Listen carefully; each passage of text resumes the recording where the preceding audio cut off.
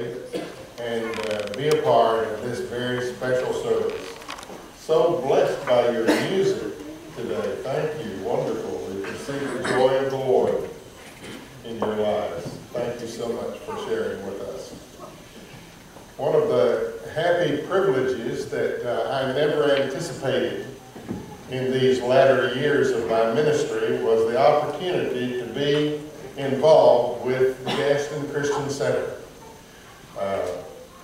I've known Gary a long time. Barbara, my wife, is here with me today, and we have known Gary and Linda Cook for a number of years through our dear friends, the Brewsters. And as the more I began to hear about what the Lord was doing here through the Gaston Christian Center, I was enthralled by the uniqueness of this work and the openness of this congregation, all of these congregations who worship here. And I was drawn to it like a fly to honey. And I was just anxious to get involved in any way I could. And so the little country church where I'm the pastor is an independent Baptist church, and it wasn't involved with any denominational entity whatsoever, and so therefore it wasn't doing any mission work. And so I led them to participate, as Dr. Cook has said earlier. I led them to participate with their missions money in what's going on at Gaston, because I've never known a greater manifestation of the missionary spirit and heart than that which we have seen here. And we feel like that we have a ministry to a large portion of the world that has come to Dallas, Texas. And we're grateful for the privilege of doing that. I've been asked to share with you this morning a little bit of the background of Adoniram Judson. I've studied about him ever since I was in RAs as a boy in Baptist churches where I grew up.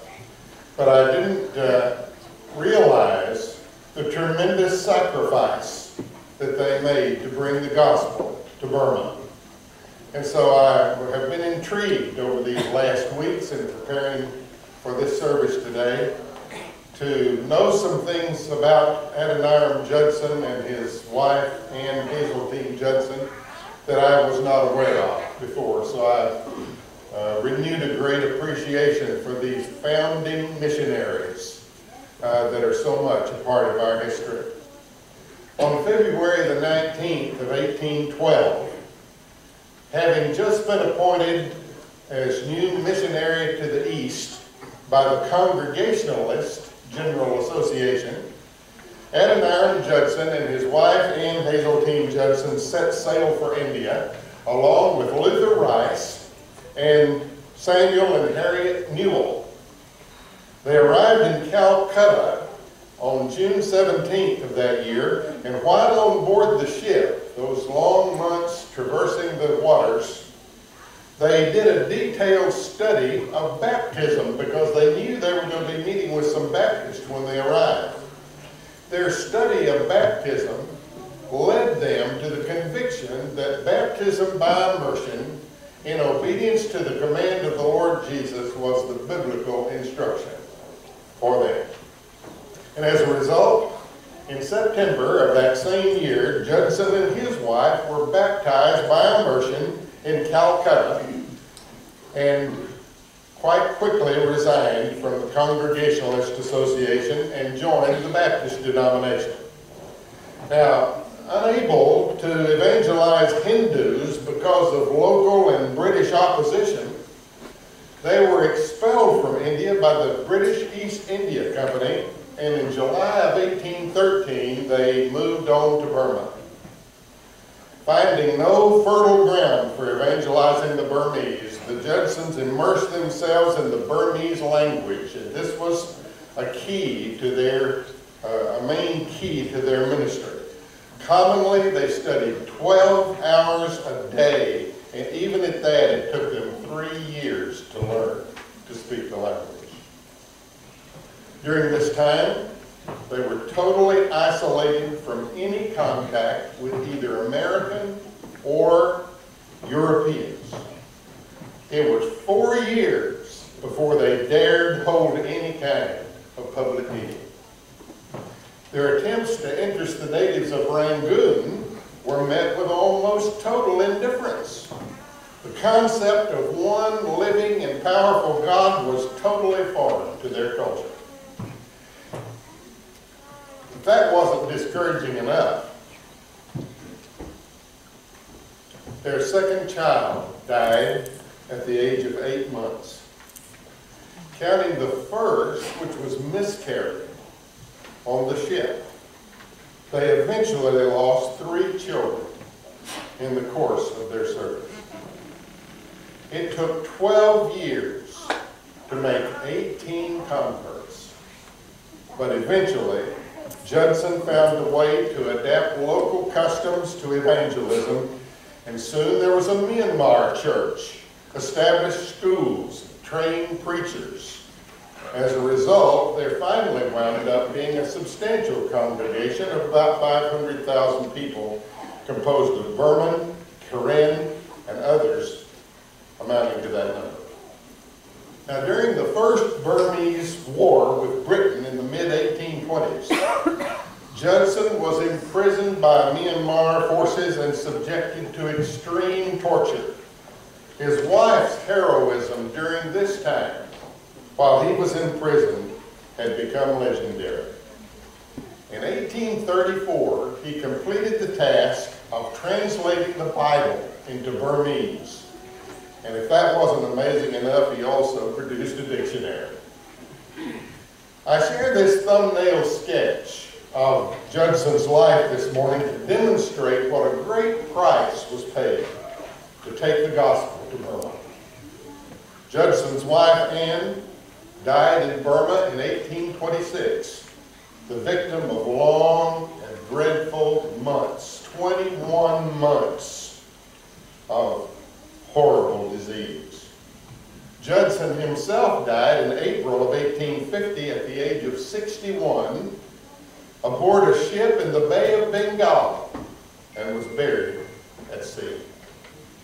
He had spent 37 years of missionary service with only one trip back home to America.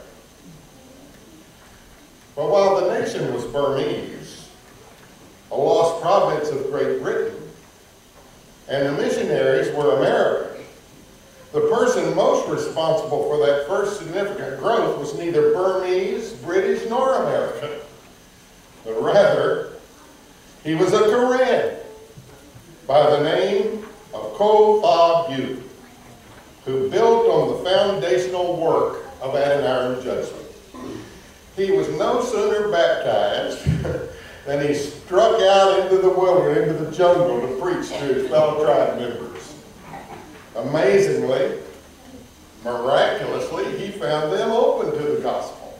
Why? Because they had what was called the tradition of the elders, a belief in an unchangeable, eternal, all-powerful God, the creator of the heaven and earth. Amazing.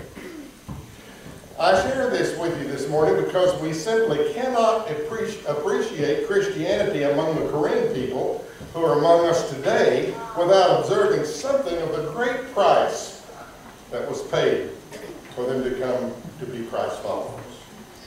Today, as we recognize Brother and Mrs. Ye, I would offer the observation that when they and members of the Karen people arrived in the United States in 1997, we see the work of Adoniram Judson in reverse, almost if the work had come full circle.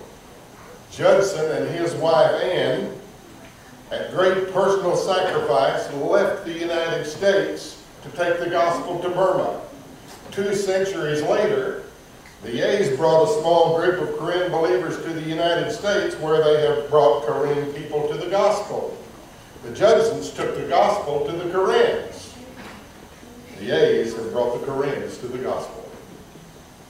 But if I may this morning, I would like to extend our tribute to these great evangelical visionaries to include the people of Gaston Oaks Baptist Church. When the A's arrived at Gaston Oaks in 2005, they found a people who were receptive and welcoming of their Korean brothers and sisters. They found in the Gaston Oaks congregation a people who were grappling with their own sense of mortality, and yet unwilling for the church to die. The Gaston Oaks situation was nothing new or unique. Churches all over the land are confronting the same fate. The difference, however, is that you all have chosen not to succumb to the tendency of us aging folks to resist change. I've known personally of churches, and indeed have served in several of them, who made the decision that they would rather die than change. I want to commend you today because thinking outside the box is not a common attribute of people who grew up during the Great Depression, with an inborn tenacity to hold on to what they had. And yet, look what thinking outside the box has produced in this place. At the point of every critical decision, you have chosen life rather than death. You've demonstrated that simply sharing the gospel is not enough, that the spirit in which you share it and the accompanying sacrifice which empowers it is critical. When we were preparing to begin a new work in Lampasas in 2003, I flew to California to observe the purpose-driven model of the church governance at Saddleback Church. I learned two key things that guided the beginning of our new work. Number one is this: unity is everything. Unity is everything. No effective work of the kingdom can be accomplished when we're distracted by strife and division in the fellowship. Secondly, we were guided by a statement of purpose that still guides that congregation, and it is this: a great commitment to the Great Commission and the Great Commandment makes a great church. Now, we all know what the Great Commission is: go into all nations and preach the gospel. That's in the Great Commission as we know it in Matthew 28. But the actions of Gaston Oak Baptist Church in opening your doors and your hearts to the ever-changing culture around you also reminds us of the great commandment that Jesus gave us in Matthew chapter 22. Love the Lord your God with all your heart and with all your soul and with all your mind. This is the first and greatest commandment, and the second is like it: love your neighbor as yourself. Gaston Christian Center stands today as a testimony to the truth that merely sharing the gospel is not enough, that the spirit in which we share it is vital, that the gospel shared mechanically by legalistic obedience falls on deaf ears. Adoniram and Ann Judson are paragons of this truth. Love that is not expressed in sacrifice is no love at all. Gaston Christian Center is a reality today because of a great church with a historic background in missions that has chose to do the sacrificial thing rather than the selfish thing. You found a way to perpetuate the sharing of the gospel by demonstrating your love, first through meeting human need in the example of Christ and facilitating quality of life, and through that gaining the privilege of sharing the gospel. You know, the first time I walked through the halls of the Gaston Christian Center on a weekday afternoon and saw the classes that were jammed with Muslim women studying English as a second language, I was blown away. I would have never thought it possible, and it was not possible by conventional means of thinking. Listen, We will never reach the Muslim world or any other culture, including our own, by quoting passages from a Bible they don't consider authoritative. Demonstration of love is the only message they will hear. But that's what happened is just one of the ministries of Gateway of Grace, helping immigrants to assimilate into their new lifestyle. Healing Hands shows us that addressing physical illness is in the example of Jesus leads to the privilege of meeting spiritual needs as well. Kids University is tutoring children. Baki University is educating adults. All of these ministries and many more say to the people of the world that are coming to Dallas, Texas, we love you and we are willing to show it. No wonder ever-growing numbers of new converts are being baptized. If there's a sad note to all of this, it is that Gaston Christian Center's approach is the exception rather than the rule.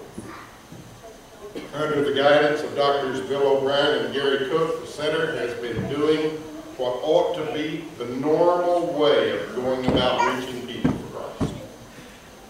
But you know, it's really hard for people who for so long have claimed ownership of their churches to come to the confession that what we have does not belong to us. It belongs to God, and we must use it up for His great purposes. Surely that, more than anything else, has been the catalyst for all that has happened here. Thank you, people of Gaston Oaks, and Brother and Ms. Gay, for your vision of what could be. We celebrate the realization of God's plans for Gaston Christian Center, presently realized, and the vision of what can be in the future as we move out under the leadership of His Spirit. Let me pray.